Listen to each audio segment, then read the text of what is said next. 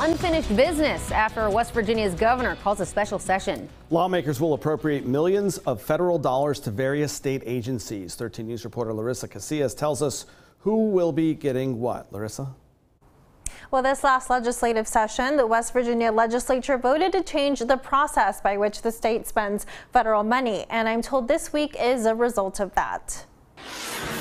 Redistricting may have been the first thing on the governor's proclamation for this special session, but it's followed by a long list of appropriation bills.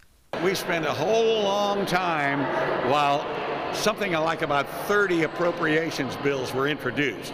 And incidentally, when I was in before and I was on the Finance Committee, we would not have taken this long. Delegate John Doyle says it needs to be done because the Constitution says the legislature has the power of the purse. This means that the legislature needs to authorize the federal money going to West Virginia state agencies for the upcoming fiscal year before they can spend it. So without us authorizing the use of those funds, the money will go back to the federal government, and a lot of those programs that the average West Virginian is used to seeing the government perform wouldn't be possible. Agencies like the Bureau of Senior Services, Division of Arts, Culture, and History, the DHHR's Community Mental Health Services, and the DHHR Substance Abuse Prevention and Treatment Fund. Cumulatively, more than $3 million will be going to the Department of Veterans Assistance as well as the Veterans Home Fund. All of this money trickles down into West Virginians' lives in some shape or form. Speaker of the House Roger Hanshaw says there is leftover CARES Act money as well